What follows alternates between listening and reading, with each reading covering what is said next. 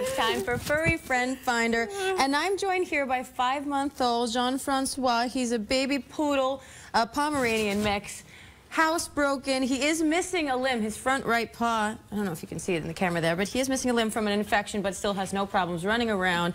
Definitely no problems licking. He is very lovable, housebroken, and looking for a home. And this little guy is Pablo. He is 3 years old, adorable, a long-haired chihuahua. This little guy is so friendly. He just loves to sit on your lap, and I'm told he loves everybody. So perfect for any family looking for a little pet to bring home. And you can find more information about Furry Friend Finder on the Best of New York section of CBSNewYork.com.